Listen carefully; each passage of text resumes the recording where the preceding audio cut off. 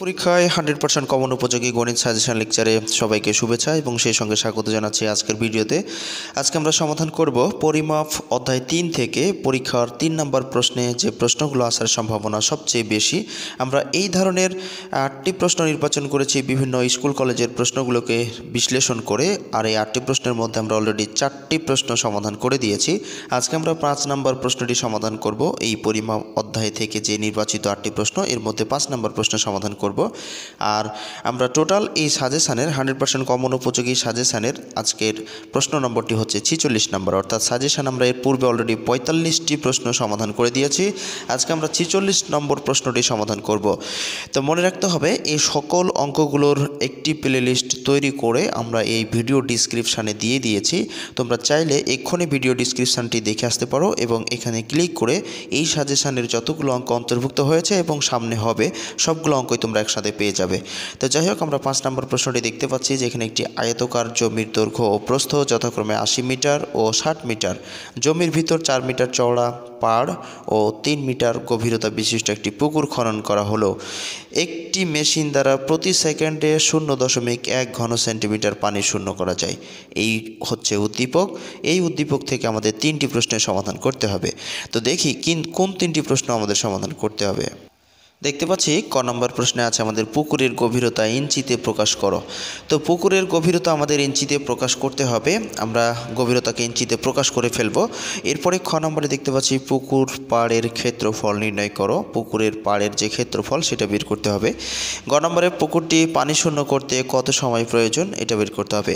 এই প্রশ্নটি এর জন্য এত গুরুত্বপূর্ণ, ইস্পাহানি পাবলিক স্কুল ও কলেজ কুমিল্লা তারা এই প্রশ্নটিকে সর্বাধিক গুরুত্বের সাথে দেখেছে। এই স্কুল ছাড়াও অনেক স্কুল রয়েছে যারা এই প্রশ্নটিকে তাদের প্রশ্নপত্রে এবং সাজেশনে উল্লেখ করেছে, সেই জন্য আমরা এটাকে সর্বাধিক গুরুত্ব দিচ্ছি। আর অবশ্যই তোমরা শেষ পর্যন্ত দেখলে তোমাদের জন্য খুবই সহজ হয়ে যাবে। তো আমরা চলে যাচ্ছি ক নম্বর প্রশ্নের সমাধানে। পুকুরের গভীরতা ইঞ্চিতে প্রকাশ করতে হবে। তো চলো শুরু করা যাক। তো এখানে যেহেতু আমাদের পুকুরের গভীরতাকে ইঞ্চিতে প্রকাশ করতে বলেছে, সেজন্য আমাদের উদ্দীপকটা ভালো করে পড়ে নিতে হবে। আমাদের উদ্দীপকে আমরা দেখতে পাচ্ছি যে এই যেখানে জমির ভিতর 4 মিটার চওড়া পাড় ও 3 মিটার, এই যেখানে 3 মিটার আছে, তো এই 3 মিটার গভীরতা বিশিষ্ট একটি পুকুর খনন করা হলো। তো আমাদের পুকুরের গভীরতা 3 মিটার, এই 3 মিটারকে আমাদের ইঞ্চিতে প্রকাশ করতে হবে। তো আমরা এখন লিখব যে আমরা জানি 1 মিটার সমান 39.37 ইঞ্চি। আমরা এটা জানি আমাদের, তো এটা আমরা লিখে ফেলবো। তো এখন আমরা সমাধানে চলে আসছি। তো আমরা লিখব যে দেওয়া আছে পুকুরের গভীরতা 3 মিটার, আমরা এটা লিখে ফেলবো। অর্থাৎ দেওয়া আছে পুকুরের গভীরতা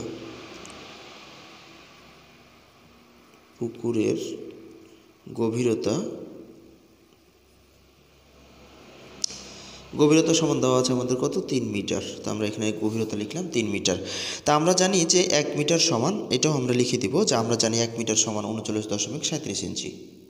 তো এখানে আমরা লিখে দিলাম যে আমরা জানি 1 মিটার সমান 39.37 ইঞ্চি। তো আমরা যদি এখন 3 মিটার সমান বাইর করি, তাহলে এটার সাথে কী করতে হবে, গুণ করে দিতে হবে। ক নম্বর প্রশ্নটা প্রথমে দেখে মনে হচ্ছিল যে অনেক বড় হবে, কিন্তু আসলে না। আমাদের একটু যদি বুঝে আমরা প্রশ্নগুলোর উত্তর করি, তাহলে আমাদের জন্য কতটা সহজ হয় তোমরা দেখো। তো আমাদের পুকুরের গভীরতা দেওয়া ছিল 3 মিটার, এটাকে আমাদের ইঞ্চিতে প্রকাশ করতে হবে। তো আমরা জানি 1 মিটার সমান হচ্ছে 39.37 ইঞ্চি। তো যদি আমরা এখন 3 মিটার সমান বের করি, তাহলে কত দাঁড়াবে আমাদের, আমরা সরাসরি এটার সাথে গুণ করে দেবো। অর্থাৎ 39.37 ইঞ্চি গুণিত হচ্ছে 3। তো আমরা এটাকে সরাসরি গুণ করে দিব, তাহলে ইঞ্চি চলে আসবে আমাদের। তো যদি আমরা এটাকে সরাসরি গুণ করি 3 দ্বারা, তাহলে আমরা পাবো এখানে 118.11 ইঞ্চি। তোমরা ক্যালকুলেটর দিয়ে গুণ করে দেখতে পারো। 118.11 ইঞ্চি আমরা এটা পাবো। তো এখানে আমরা লিখে দিলাম ইঞ্চি। এটাই হলো আমাদের আনসার। কত সহজ! যদি তোমরা একটু মনোযোগ সহকারে দেখো, তাহলে এই ধরনের প্রশ্নগুলো মাত্র 2 মিনিটেই করতে পারবে, কোনো সমস্যা হবে না। তো আমাদের বলেছিল পুকুরের গভীরতা ইঞ্চিতে প্রকাশ করতে। আমরা পুকুরের গভীরতা দেওয়া ছিল আমাদের উদ্দীপকে 3 মিটার। আমরা জানি 1 মিটার সমান 39.37 ইঞ্চি। তাহলে 3 মিটার সরাসরি এটার সাথে গুণ করে দিলেই আমাদের ইঞ্চি চলে আসবে। তো আমরা ইঞ্চি করে নিলাম 118.11 ইঞ্চি। তাহলে পুকুরের গভীরতা ছিল 118.11 ইঞ্চি। এটাই আনসার হয়ে গেল। এরপরে চলে যাচ্ছি আমরা খ নম্বর প্রশ্নে। এরপরে আমরা খ নম্বর প্রশ্ন দেখতে পাচ্ছি যে পুকুর পাড়ের ক্ষেত্রফল নির্ণয় করো। তো আমাদের এর জন্য উদ্দীপকটি ভালো করে বুঝে নিতে হবে। একটি আয়তাকার জমির দৈর্ঘ্য ও প্রস্থ যথাক্রমে 80 মিটার ও 60 মিটার। এটা হচ্ছে জমির দৈর্ঘ্য এবং প্রস্থ। এখানে একটি কথা বলেছে, জমির ভিতর 4 মিটার চওড়া পাড় ও 3 মিটার গভীরতা বিশিষ্ট একটি পুকুর খনন করা হলো। তো যদি পাড়ের ক্ষেত্রফল আমাদের বের করতে বলেছে, তাহলে দৈর্ঘ্য এবং প্রস্থের ভিতরেই এই 4 মিটার চওড়া পাড় রয়েছে। তো এখন আমরা চলো শুরু করি, তাহলে বুঝতে পারবে। আমরা উদ্দীপকটি ভালো করে পড়ে নিলাম। তো আমরা এখন চলে আসলাম সমাধানে পুকুর পাড়ের ক্ষেত্রফল নির্ণয় করতে। তো আমরা আগে প্রথমে দৈর্ঘ্য এবং প্রস্থ লিখে ফেলবো। তো আমরা লিখবো যে আয়তাকার জমির দৈর্ঘ্য। তো আমরা এখানে লিখছি, তোমরা দেখো, লিখবো আয়তাকার জমির দৈর্ঘ্য। আয়তাকার জমির দৈর্ঘ্য দেওয়া আছে 80 মিটার। এরপরে প্রস্থ দেওয়া ছিল আয়তাকার জমির প্রস্থ সমান দেওয়া ছিল 60 মিটার। তো আমরা দৈর্ঘ্য এবং প্রস্থটা লিখলাম। তো এখন যদি আমরা এটার ক্ষেত্রফলটা বের করে নিই, তাহলে অতএব আমরা লিখব যে আয়তাকার জমির ক্ষেত্রফল। তো আমরা এখানে লিখব আয়তাকার জমির ক্ষেত্রফল। এটা হচ্ছে সরাসরি সূত্র, তোমরা এটা পড়েছো। তো আমরা লিখে দিলাম আয়তাকার জমির ক্ষেত্রফল। তো আমরা জানি যে ক্ষেত্রফল নির্ণয়ের সূত্রটি হচ্ছে দৈর্ঘ্য গুণিত প্রস্থ। তো দৈর্ঘ্য পেয়েছি 80 মিটার আর প্রস্থ পেয়েছি 60 মিটার। তো আমরা একবারই করে দেবো, তোমরা লিখতে পারবা, কোনো সমস্যা নেই। তো আমরা জানি যে দৈর্ঘ্য গুণিত প্রস্থ, তাহলে আমরা এখানে 80 গুণিত 60 বর্গ মিটার লিখতে হবে এখানে। তাই এখানে বর্গ মিটার লিখে দিলাম, তোমরা লিখবে। তো 80 গুণিত 60, এটা যদি আমরা গুণ করে নেই, ক্যালকুলেটারে যদি আমরা গুণ করে নেই, তাহলে আমাদের কত আসবে এখানে? 80 গুণিত 60 যদি আমরা গুণ করি 4800 আসবে। অর্থাৎ একটা শূন্য নিয়ে নিলাম, 8 দুইটা শূন্য হবে, এরপরে 6 8 48। তাহলে আমরা এখানে পেলাম কত? 4800 বর্গ মিটার। আমরা এই আয়তাকার জমির ক্ষেত্রফলটা পেয়ে গেলাম। এটা কিন্তু পাড় সহ পেলাম, অর্থাৎ যেহেতু পাড়টা আমাদের জমির ভিতরে 4 মিটার ছিল, তাই আমরা এই পাড় সহ কত পেলাম? 4800 বর্গ মিটার পেলাম। এখন আমাদের যেহেতু শুধু পাড়ের ক্ষেত্রফল বের করতে হবে, তাই আমরা এখন লিখব পাড় বাদে জমির দৈর্ঘ্য এবং প্রস্থ দিয়ে এটার আবার ক্ষেত্রফল বের করব, তাহলে চলে আসবে। তো এখন আমরা সেই কাজটাই করব। তো চলো শুরু করা যাক। তা আমরা লিখব প্রথমে যে পাড় বাদে আয়তাকার জমির দৈর্ঘ্য। আর আরেকটি কথা বলে নিচ্ছি, যদি ভালো লেগে থাকে তাহলে তোমরা এখনই ভিডিওতে একটি লাইক দাও এবং কমেন্ট বক্সে তোমাদের মতামতগুলো লিখে জানিয়ে দাও। আর চ্যানেলটি সাবস্ক্রাইব করে না থাকলে সাবস্ক্রাইব করে বেল আইকনটি বাজিয়ে দিয়ে ভিডিওটি সবার মাঝে শেয়ার করবে। তো আমরা এখন চলে যাচ্ছি এই সমাধানে আবার। তো এখানে আমরা লিখব এবার পাড় বাদে আয়তাকার জমির দৈর্ঘ্য। তো আমরা লিখে দিচ্ছি, অর্থাৎ পাড় বাদে আয়তাকার জমির দৈর্ঘ্য। আয়তাকার জমির দৈর্ঘ্য।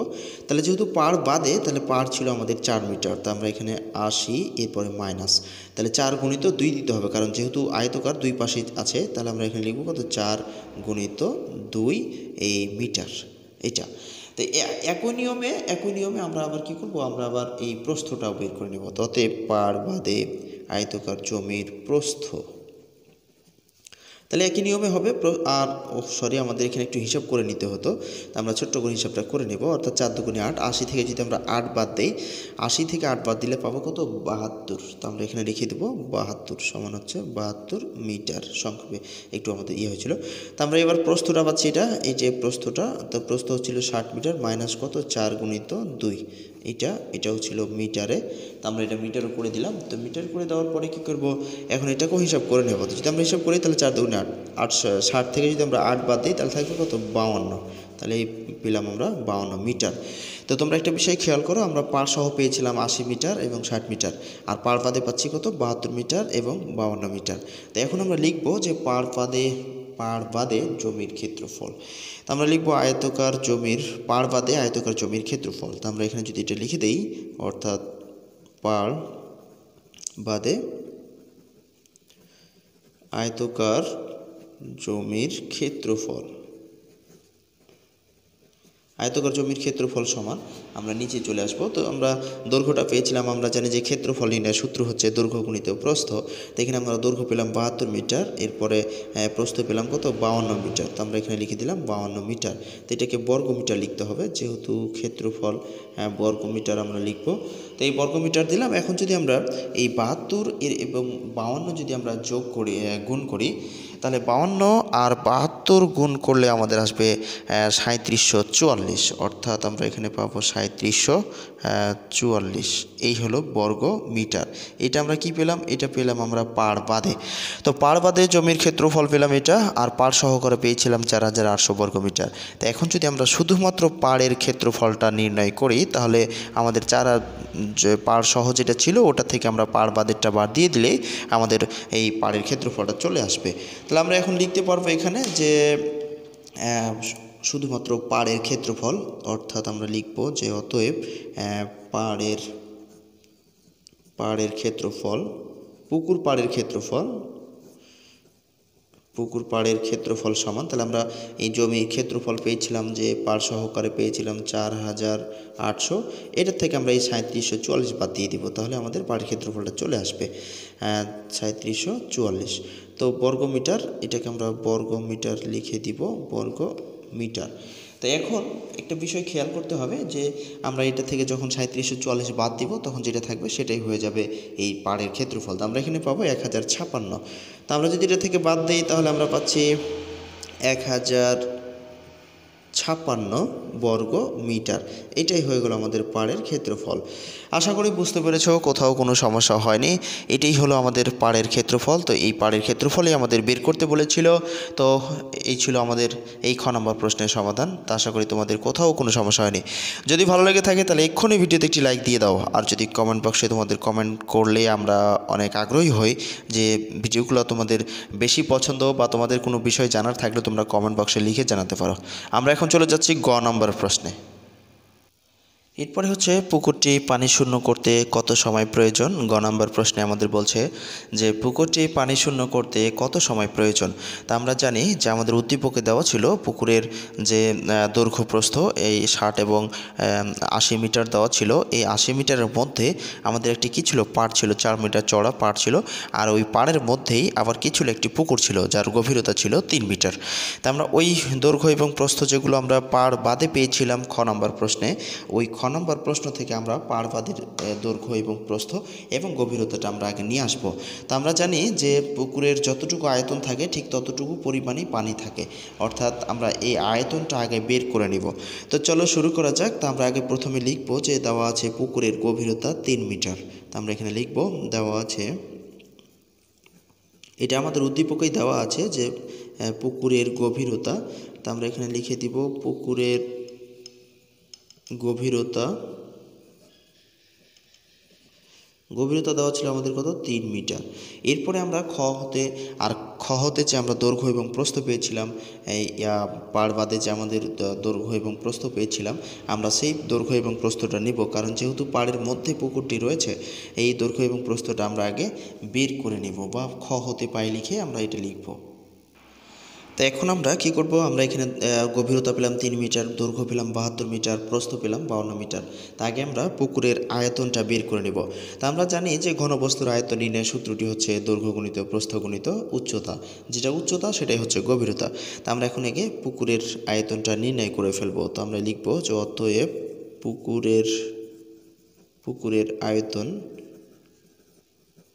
পুকুরের আয়তন সমান আমরা জানি দৈর্ঘ্য গুণিত প্রস্থ গুণিত উচ্চতা। যেহেতু ঘনবস্তুর আয়তন নির্ণয় করতে হচ্ছে, তাই আমরা সরাসরি প্রশ্নের উত্তরটি মানগুলো বসিয়ে দেব। তো দৈর্ঘ্য হচ্ছে 72 মিটার, তো আমরা এখানে লিখলাম 72 মিটার।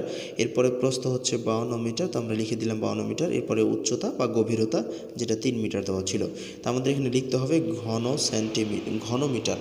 তা আমরা যেহেতু ঘনবস্তুর আয়তন নির্ণয় করছি, তাই আমাদের এখানে লিখতে হবে ঘন মিটার। মিটার আছে তাই মিটার, সেন্টিমিটারে থাকলে সেন্টিমিটার দিতে হবে, আর যদি ইঞ্চি মিটারে থাকে তাহলে ইঞ্চি মিটার দিতে হবে। তো এখন আমরা যদি এই আয়তনটাকে হিসেব করি, 3টে গুণ করি, তাহলে আমরা কত পাবো, 11,232 পাবো। তোমরা একটু ক্যালকুলেটর দিয়ে হিসাব করে দেখবে, 11,232। আমরা 11,232 এটা ঘন মিটার পেলাম এই পুকুরের আয়তন। তা আমরা জানি যে পুকুরের যতটুকু আয়তন হয় ঠিক ওই পরিমাণই পানি হয়, আমরা সেইটা অবশ্যই আমাদের জানা আছে। তাই এখন আমাদের কি করতে হবে, তা আমাদের পুকুরের পানি আছে মনে করতে হবে এই 11,232 ঘন মিটার বা ঘন লিটার, এটাই আমাদের পানি মনে করে নিতে হবে। তাই এখন এই পানি শূন্য করতে আমাদের কত সময় প্রয়োজন হবে? আমাদের উদ্দীপকে একটা প্রশ্ন ছিল যে পানি শূন্য করতে প্রতি সেকেন্ডে 0.1 ঘনমিটার পানি শূন্য করতে সময় লাগে 1 সেকেন্ড। তো এইটা লিখে আমরা এই মানটি বের করব। তো আমরা সাজিয়ে নিচ্ছি। তো এটা আমাদের প্রশ্নেই উল্লেখ করা ছিল উদ্দীপকে যে 0.1 ঘনমিটার পানি শূন্য করতে সময় লাগে 1 সেকেন্ড। তো 1 সেকেন্ড যদি লাগে তাহলে 1 সেকেন্ড 1 ঘনমিটার পানি শূন্য করতে কত সময় লাগবে? 1 ঘনমিটার পানি শূন্য করতে সময় লাগবে কত? তাহলে যেহেতু এটা কম বেশি, তাই কী হয়ে যাবে, আমরা এটা 1 ভাগ হচ্ছে 0.1 সেকেন্ড, এত সময় লাগবে। তো এরপরে আমাদের আয়তনটা আছে এত, তো এটা কী করতে হবে, এটা যেহেতু অনেক বেশি তাই এটা কী করতে হবে, গুণ করতে হবে। আর এটা আমাদের ছিল কম তাই এটা ভাগ হয়েছিল। তো এরপরে যে 11,232 ঘনমিটার পানি শূন্য করতে কত সময় লাগবে, তো আমরা এখানে লিখব 11,232 ঘনমিটার পানি শূন্য করতে সময় লাগে।